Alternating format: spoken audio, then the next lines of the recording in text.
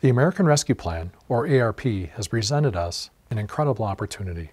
We will receive approximately $200 million over the next 3 years.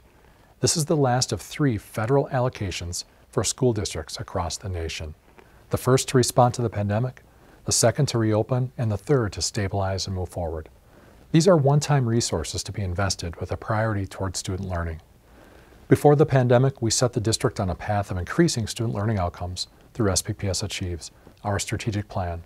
The pandemic created many challenges to the implementation, so we had to redirect our capacity to first responding to the pandemic, then reopening schools safely, and now addressing the challenges of distance learning.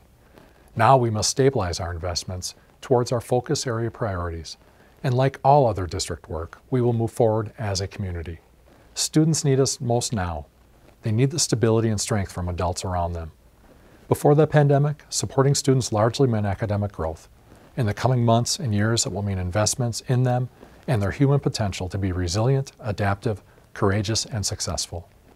Students need preparation for the future now more than ever as our society and world heals.